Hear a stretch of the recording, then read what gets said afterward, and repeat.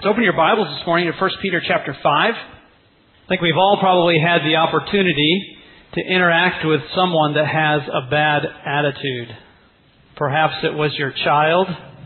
If you don't have children, perhaps it was a child in a class that you interacted with. Perhaps it was your spouse. Or maybe you just had the bad attitude. But obviously, though that's happening on the inside of us, it has a dramatic impact on what's going on around us. We've all had the experience of perhaps telling a young child what to do, and they will obey, but boy, they do not want to. Their attitude is telling them something completely different. And so we understand that being obedient to God is more than just doing what is right. It also involves having a right kind of attitude, a right attitude in our heart. And so as Peter concludes his letter, remember it's written to believers that are scattered abroad, he is giving them some instructions about the attitudes that should be prevalent in their lives. Essential attitudes for every believer. And so let's look at 1 Peter 5. We're going to read verse 5 through 11. The Bible says, "Likewise, ye younger, submit yourselves unto the elder. Yea, all of you, be subject one to another, and be clothed with humility. For God resisteth the proud, and giveth grace to the humble. Humble yourselves, therefore, under the mighty hand of God, that He may exalt you in due time, casting all your care upon Him, for He careth for you. Be sober, be vigilant, because your adversary the devil, as a roaring lion, walketh about, seeking whom he may devour, whom resist steadfast in the faith, knowing that the same afflictions are accomplished in your brethren that are in the world. But the God of all grace, who hath called us unto His eternal glory by Christ Jesus, after that ye have suffered a while, make you perfect, establish, strengthen, settle you. To Him be glory and dominion forever and ever. Amen." Peter understood that attitudes are important. He was speaking to people that were going through distressing and difficult times, through persecution. I think we also find in our own lives that as we go through a difficult circumstance, that's the time when our attitude can most often be incorrect. And so as we evaluate our own lives, whether we're working for the Lord in a secular job or in a vocational job, we need to understand that we have and maintain the right attitudes. And Peter deals with three of them this morning. The attitudes of humility, the attitude of watchfulness, and the attitude of expectation. Each of these should play a prominent part in our lives spiritually. Let's go to the Lord in prayer and ask Him for His help as we evaluate this text and compare it to our own hearts. Heavenly Father, we thank You for Your Word. We thank You that it is so plain and clear and gives us instruction that is so practical for our daily walk. We pray, Lord, as we consider the attitudes that the Apostle Peter writes and presents for the people that he was speaking to, and we realize yet that those things are things that we need in our lives today. As we compare our lives this morning to Your Word, may Your Holy Spirit do a work in our hearts such that we can evaluate our lives correctly. That, Lord, You would show us the differences between our own lives and what Your Word instructs. That, Lord, You give us a willingness to respond with obedience, to turn our hearts toward You, to follow Your Word and do what is right. Lord, I pray that You would empower me. May Your Spirit speak through me. Lord, I'm a man of unclean lips. Woe is me. I'm but dust. I trust that Your Word and Your Spirit would speak through me. Work in our hearts this morning, Father, I ask. We pray this in the name of our Savior, Jesus Christ. Amen. Let's look very first at the attitude that he begins with, the attitude of humility. Every believer must develop and maintain an attitude of humility. And as we look at the text, we notice that there are some relationships that he lays out in which that humility must be demonstrated. So let's begin with the most common relationship, and that is our relationships with other people. Verse 5, "Likewise, ye younger, submit yourselves unto the elder. Yea, all of you, be subject one to another, and be clothed with humility." And so Peter describes for us how this attitude of humility gets applied in our relationships with people. He first says that younger are to be submissive toward those that are older. Now we say, well, what does Peter mean by that? He has just finished a discussion in verses 1 to 4 about pastors and how the pastor is supposed to conduct his job. Notice the end of verse 3. Neither as being lords over God's heritage, but being ensamples to the flock. Verse 4, when the chief shepherd shall appear, ye shall receive a crown of glory that fadeth not away. So Peter is speaking of how the pastor is supposed to function. So we could clearly interpret the text as saying, okay, younger folks, you're supposed to be in subjection to the elder, to the pastor. And that is certainly true. Quite frankly, the Scripture teaches that all of us are to be submissive to those that are in authority over us in the church. Hebrews chapter 13 says, obey them that have the rule over you and submit yourselves, for they watch for your souls as they that must give an account, that they may do it with joy. And so we understand that certainly there's a submissiveness that goes on in the local church. And yet the way that Peter begins this text, he says, likewise, or in the same manner. So it's very clear perhaps that he is speaking in a broader perspective. And so an appropriate way for us to consider this is that all the younger folks in the assembly are to be submissive to those that are older. Now, we've seen this word submit already a couple times in our study of 1 Peter. It means it's the military term to rank under, arrange yourself under. It means to cooperate, to assume responsibility, to carry a burden. Peter has talked about this as it relates to our relationship with government. He's talked about it in our relationship with our masters or employees. He's talked about it in the relationship of wife to husband. And now he's applying it to our interactions with one another in the local church. The younger should have proper respect and submission to those that are older. And so as we consider our own lives, young folks, and I'm not going to put an age limit on that because all of us have someone that's older than us, right? Most of us do. Nearly all of us do in the local church. What is our attitude toward those that are older than us? What is the attitude in our culture? The attitude in our culture is one, well, the older folks just don't know what's going on. They don't use technology like I do.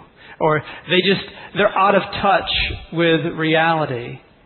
And it's inappropriate for us to have that kind of a mindset become part of our mindset in the local church. Because Scripture clearly forbids it. We need to have an attitude of respect and humility towards those that are older. So how is your attitude this morning? How is your attitude towards those that are in leadership, towards those that are pastors? Because clearly the application applies as well. Do you have the right attitude? An attitude of submission. This is what Scripture teaches. And yet Peter doesn't stop there. Notice what he says at the end of verse 5. He says that really essentially that all believers are to humbly serve each other. Yea, all of you. Yea, all of you. That is every one of us in the local church. Be subject one to another and be clothed with humility. And so this idea of humble submission is very broad. Essentially, it applies to every single one of us to participate in this local church. We are to have humility as a basis for every one of our relationships as we interact with one another. The language that Peter uses here is very vivid and it's very hard. It's very picturesque, and it would have been very picturesque to those reading it in the original language. The idea of the word clothe there, the word literally means to fasten two things together with a knot. And it became used to describe the apron that a slave would put on. And they would tie around themselves. And what that apron would do is it would tell everyone that they are the servant. Perhaps you've been to a restaurant where you're served, not a fast food restaurant, but when you sit down and someone comes to you and brings your meal to you. Many times, almost every time in that restaurant, the folks that are your waiters, your servers, they will have a particular outfit. Sometimes it even includes an apron of some kind. But it marks them off as being people that are serving you. And here Peter says, clothe yourselves. Tie onto yourselves this attitude of humility, lowliness of mind. It literally means a deep sense of my own moral littleness or modesty. That is what we are to be clothed in. And it's to be obvious. When a slave put on the apron, it was very obvious what they were. They were there to serve. In our culture today, is humility a virtue? It's not. In the first century, it was not either. It was really only tolerated in slaves. It was considered cowardice or weakness. And yet as believers, in all of our human relationships, we must put on this garment of humility. Paul expresses this truth in Philippians chapter 2 quite well. Let me read it for you. Philippians 2, verses 3 and 4. Let nothing be done through strife or vainglory, but in lowliness of mind, exact same word, humility, let each esteem other better than themselves. Look not every man on his own things, but every man also on the things of others. And so this attitude of humility is not something that's just an outward show that something else is going on inside you. It's supposed to be a characteristic of your life. We were to have an attitude or a view of others that puts self well below them. We are to put on humility as a garment and tie it around us and be servants of one another. This attitude is to be expressed really in all of our human relationships. That is what people should think of when they think of you. That man, that woman, that young person is a humble person. They have clothed themselves with a garment of humility. It's an essential characteristic of our lives as believers. And so let me ask, as we come together in this place that we call church, we're going to church. Well, really, we are the church. The church is a gathering of believers.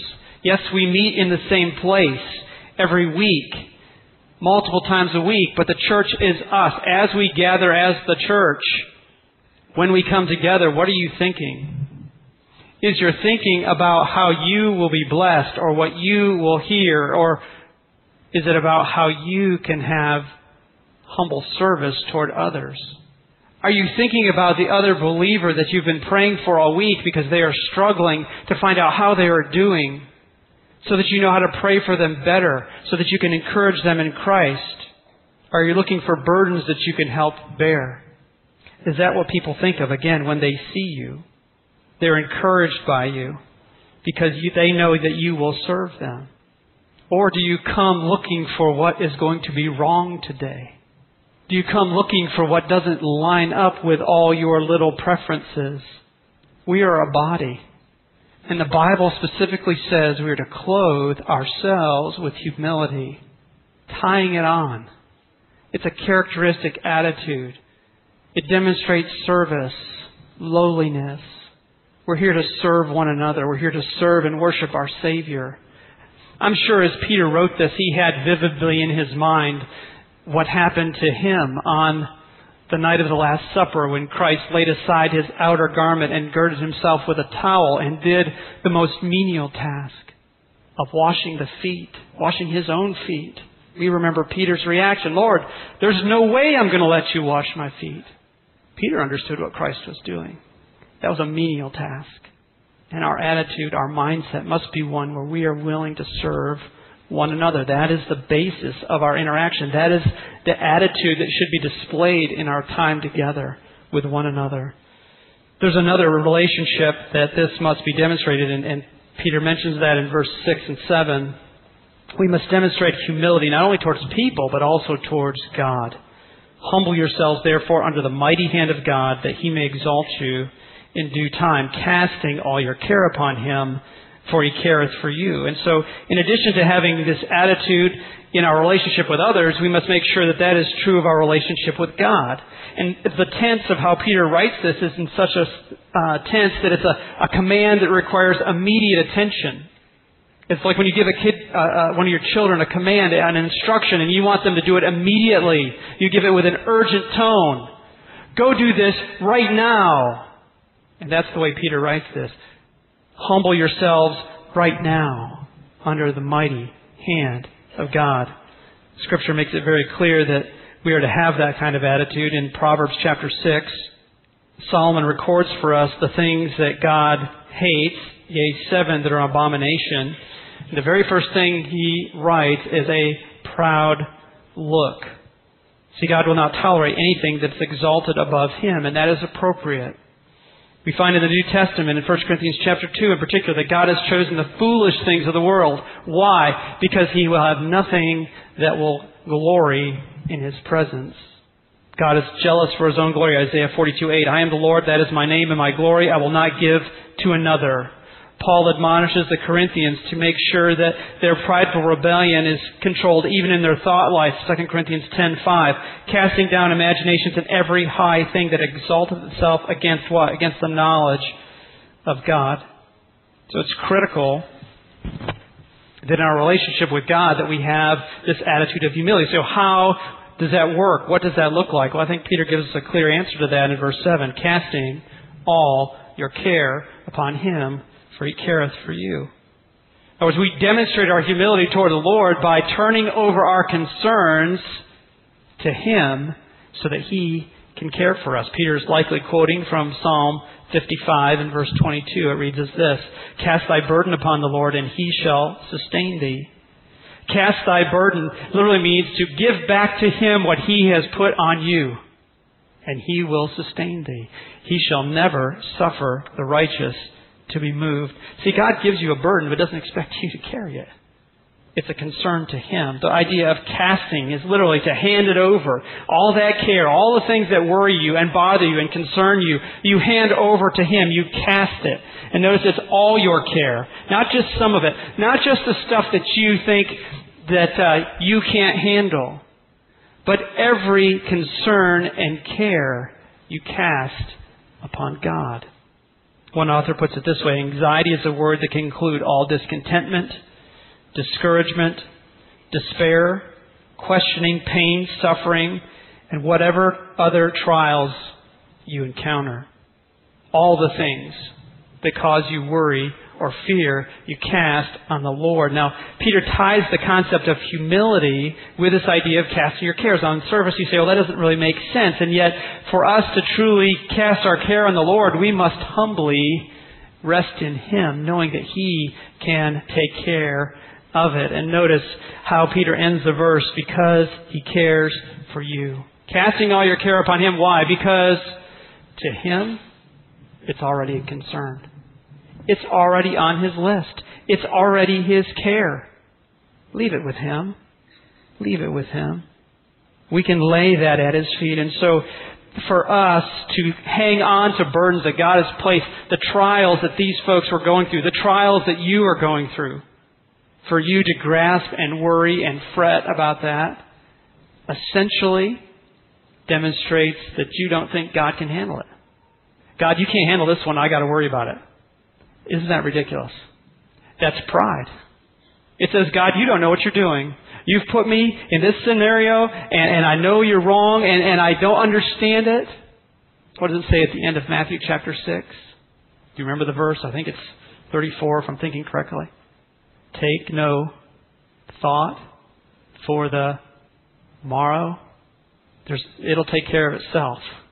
Focus today on what you can accomplish today, and God will take care of the rest. You see, we have a humble relationship with God by casting our cares on Him, letting Him carry the burden. How often do you find yourself worrying about things? There are some folks I've met that they don't worry about anything. It's amazing. They have no worries. It's almost scary. They have no worries. And then there's some of us that every possible scenario we've thought through it and have somehow either covered it or worried about it. And in both those illustrations, we need to make sure that we humbly turn to God and say, God, I am comfortable with what you're doing, and I trust that it's already a care to you. What a blessing that we call God our Father. As believers in Jesus Christ, we have been adopted into His family. We are His children. I mean, think about what you do for your kids. If you have children, particularly when they're young, they don't have to really... I mean, think about a 5-year-old. What do they have to worry about? Which toy to play with today? Right? Mom and Dad got the housing covered. They got the transportation covered. They got the food covered. They got the cell phone covered. All that stuff covered. They don't worry because they have a parent. They have a father or a mother caring for them. We have a Father, our God, who cares for us. Cast your burden. Cast what He has given you onto Him. He will never let the righteous to be shaken, to be moved, to totter. And so we must make sure that we are not being proud in our relationship with God. What burden are you carrying that God does not intend for you to carry? What worries have you had this week that if we were in another passage we could clearly call sin, because you've taken it out of God's hands and put it into yours? See, humility requires us to humbly rest in what God is doing and caring for us. So, humility is an essential attitude. It has to be demonstrated both in our relationships with people and with God. Now, Peter goes on to give us some reasons why it's important that we demonstrate that, and particularly gives us 3 reasons, I believe, in 5 and 6. First of all, we see in verse 5 that humility protects us from God's opposition. Notice what it says. For God does what? He resisteth the proud. You know, that word means to oppose. It means to arrange in battle against. One author translated it this way, in a very literal way: God against the haughty arrays himself. In other words, God sets up himself in opposition to those that aren't humble before him, that are not humble in their relationships with others. I don't know about you, but I know I cannot afford God's opposition. We can have people that may be bothersome to us. Perhaps you have a coworker that is very difficult, and everything you try to accomplish in the workplace, that particular person opposes you. Every idea you have is a bad idea. Every idea he has or she has is a fantastic idea, and you face great opposition. Perhaps you're in a family with a very difficult family situation, and you have opposition in it. That is nothing like God's opposition. We can sometimes overcome human opposition. God opposing you, you're not going to win. That's not a fight that you're going to win. And so if we have humility, that attitude protects us from the opposition of God. God resists the proud. And that moves right into the second reason, and that is humility allows us to receive God's grace. God resists the proud, but giveth grace unto the humble. When we are humble before God and other people, He provides His abundant grace. Now, we understand grace in the context of salvation. When we are saved, we're saved by grace. God in His mercy and His grace looked on us and treated us in a way that we did not deserve to be treated. But as believers in Jesus Christ, as we walk with Christ, we are also recipients of that grace. The Apostle Paul understood that, and as he dealt with the Lord about the thorn that God had put in his life, 2 Corinthians 12 says, records for us God's response. And God's response was this: my grace is sufficient for thee, for my strength is made perfect in weakness. When Paul recognized his own weakness, he had grace. In the humility of that moment, God said, you have the strength that you need. And so for Paul, for God's grace to be effective in his life, he had to recognize his own inability, his own weakness.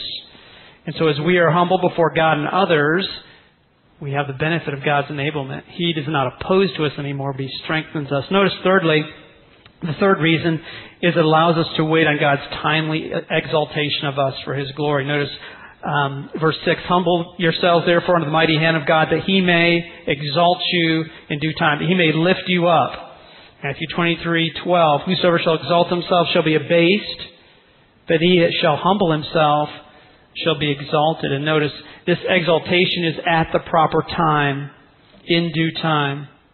And so humility, part of humility includes willingly waiting for God to accomplish things in His own timetable. I mean, think about it. The folks that were going through the trials that Peter was writing to. God, when are you going to get us out of this persecution? We're following you. We're worshiping Christ as we're supposed to, and yet we're being persecuted for that. When will you exalt us? Humility says, you know what, God, in your timing. As we go through trials and difficulties in our lives, in humility we say, God, I'm okay with your timing, whatever it takes. And so are you willing to wait for God's timing? And so those are the reasons we must maintain a humble attitude. It's an essential attitude. We have to have it before people and before God. And it provides for us the ability to receive God's grace. It protects us from His opposition. It gives us the ability to wait for His timing. Let's move on to the second attitude we see, and I've entitled this watchfulness. Watchfulness in verses 8 and 9. Every believer must maintain an attitude of spiritual watchfulness. Be sober. Be vigilant. Because your adversary, the devil, as a roaring lion, walketh about seeking whom he may devour. I'm going to begin with the reasons. They're quite obvious there. There are two key reasons why we have to maintain this attitude of watchfulness. First, our enemy is very real. Notice he says, because your adversary, the devil. An adversary in the old days was an opponent in a lawsuit, but it came to mean any enemy who was seriously and aggressively hostile. The word devil means slanderer, one who falsely charges people before God. And notice, Peter doesn't say, because God's adversary, the devil, walketh about. He literally says he is your enemy. And so we need to understand the devil is very real and a serious and aggressive enemy against us and is seeking to destroy us. Paul tells us that we wrestle not against flesh and blood, but against principalities and powers. And so we understand that. And so we have to be watchful because of a very real enemy. Notice, secondly, the second reason we must remain watchful is that our enemy is intent on our destruction. He describes him really as a vicious beast, a roaring lion that is fierce and determined. Notice he's not just laying along the wayside. He is actively seeking whom he may devour. As I studied this, I was thinking, and even now, thinking of some of the documentaries that you see on television of wildlife. We live in a city, so the most wildlife we see is squirrels in our yard. We don't really get to see lions in our yard, thankfully. But there are documentaries where there are predators that all they do is just kind of wait for something to walk by. And when that something walks by, they eat it. They're not prowling. They're not seeking. They're just in the right place at the right time. Kind of like those chameleons. A bug walks by, boom, he's gone. The next bug walks by, he's gone. Here, what we have is actually a predator that is on the prowl, seeking, looking for, actively trying to find someone to devour. The word devour is literally to gulp down, to swallow down. It depicts really a total destruction. And so we have to understand that not only is he a real enemy, but he's set to destroy us, to destroy our faith. Now, it's hard to know whether the people in Peter's audience had lions that they had seen. We've obviously seen how lions work. Most of us have watched those documentaries and have seen a pack of lions take down a zebra or a wildebeest or whatever beast they can get their hands on. And it's vicious. And that's the picture that we have here. We must be watchful because our enemy is not only real, but he is seeking, looking actively for ways to destroy you. Notice how we're supposed to carry out the manner in which we're supposed to remain watchful. He describes how this attitude is to be played out, and really in two key ways. He says, first of all, we must be constantly on the alert. He says, be sober, be vigilant. Now, we've seen this word sober twice before. We're to be sober as it relates to our holiness in verse 13 of chapter 1. We're to be sober as it pertains to our prayer life in chapter 4 and verse 17. And it just means to remain calm, alert, in full possession of your faculties. So you say, hey, he's a real enemy. He's tracking me down, okay? Remain calm. Remain sober, all right? Keep in full possession of your faculties and be vigilant. Be on the alert. Give strict attention. Be cautious. It means to be awake. And so the right response to this enemy is for us to have a calm and controlled spirit that's constantly alert for the attack. It's something that should never surprise us. When sin jumps on us, it should never surprise us. I think of our men and women that are in the military, and those particularly that are in harm's way this morning, perhaps in Afghanistan. They don't just go out for a morning stroll. You know what? It's a beautiful morning in Afghanistan this morning. I think I'll just go for a little walk in the woods. They don't. If they do, they're going with guns and packs and probably radios and 4 other guys with them, and they're on a mission. Why should we be any less vigilant? Think about the things that you do in your life to protect your family and yourself from crime, from danger. When we leave today, one of the first things you're going to do after you get in your car seat is what? Put on your safety belt. It's the law. You're required to do that. But even if you weren't required to do it, it's to what? It's to protect you from flying through the windshield if you get into an accident. When you go to bed tonight, will you throw your garage door open your front door, your back door, all your lower windows? You're just going to leave them complete. You take the screens off. You can put a sign in the yard. Rob us. No. You'll put the garage door down. You'll lock the front door twice. You'll put a bar, if you have a door like mine, you put a bar in the back door. All the windows are locked on the first floor. Why? Because you're worried about predators, about danger. Some of you may sleep with a baseball bat under your bed in case someone does make it through all your defenses, that you even got a backup plan. Why don't we do that with our spiritual life? We do that with our physical lives. Are you vigilant? Are you watchful? Are you thinking?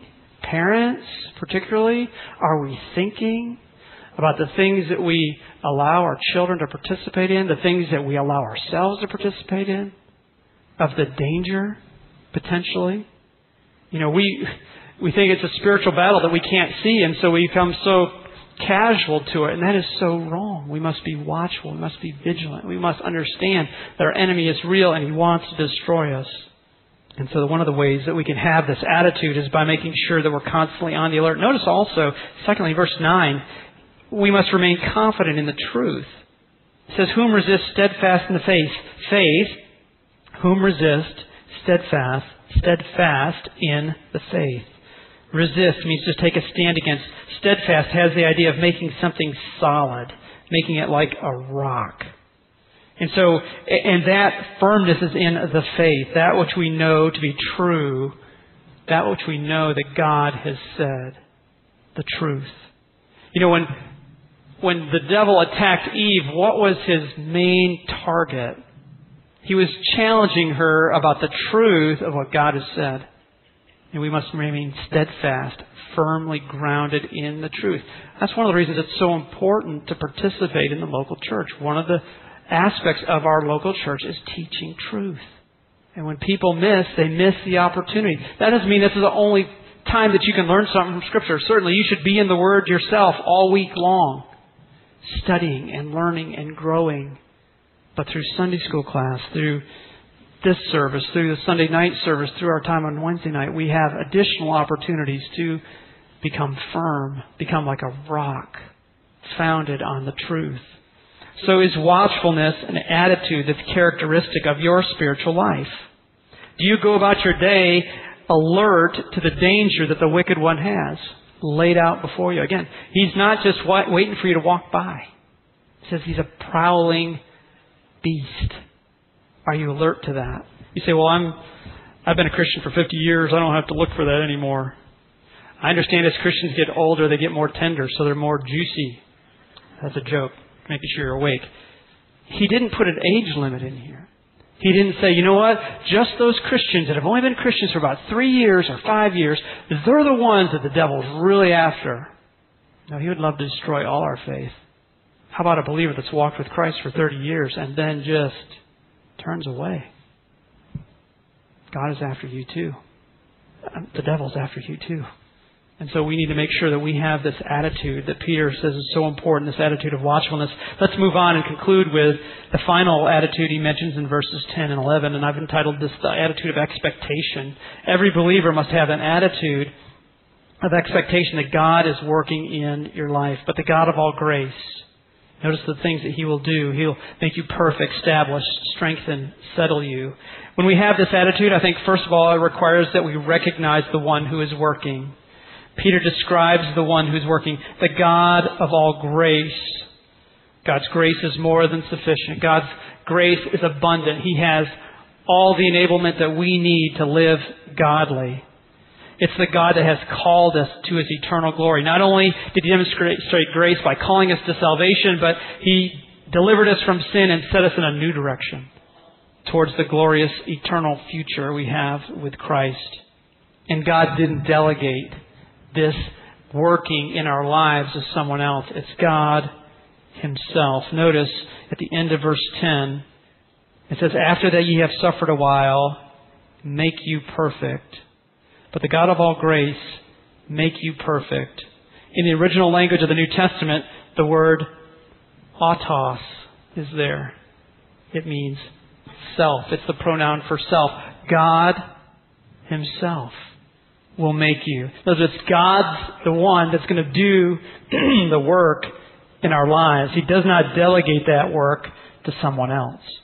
Paul says this in Philippians 2:13, "For it is God which worketh in you, both to will and to do of His good pleasure." And so we must recognize that the one that's going to work in us is God Himself. Do you live, believer, in the daily expectation that God is going to work in you today? Did you wake up this morning thinking, I'm going to assemble with my fellow believers at Bethel Baptist Church, and today, as I interact with them, as I interact with the Scriptures, God is going to work in me. When you get up tomorrow morning and you pick up the Scriptures and you say, I'm going to read my devotions, I'm going to study this passage of Scripture, do you have an expectation that God is going to help you change and be different? Why not? If Paul says, and what Peter says here, we'll talk about in a moment, the specific things that God is going to do, why would you not expect that? That God Himself is going to do a work. And notice, we have to recognize what God is doing in us. Notice verse 10. After you've suffered a while, He will make you perfect, establish, strengthen, settle you. All these words are very similar in the original. They each have a little different nuance of meaning. Perfect is to put into proper condition, to bring it to wholeness, to bring it to completion, to finish off that which is still needed. In other words, to bring us into that full measure of the stature of Christ.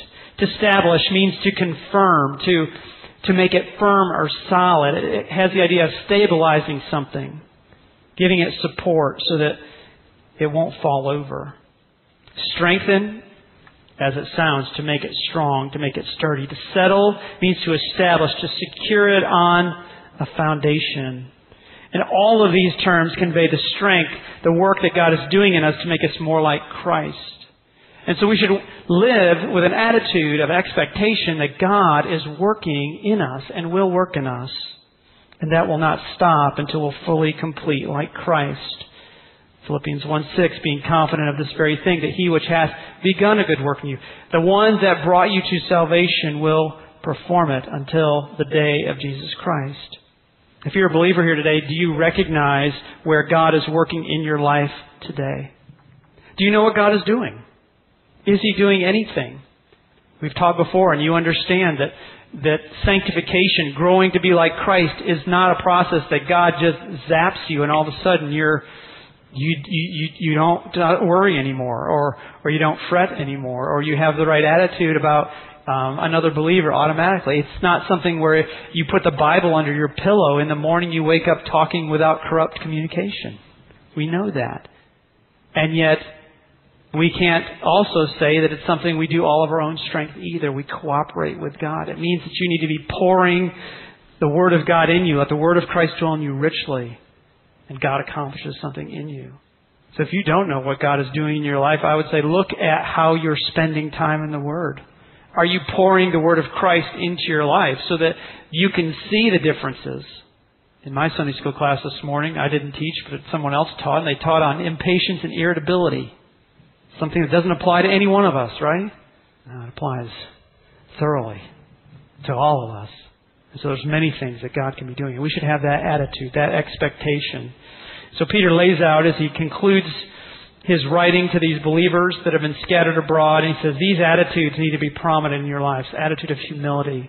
Be humble with one another. Gird yourself. Tie on the apron of humility. Make sure you're humble with God.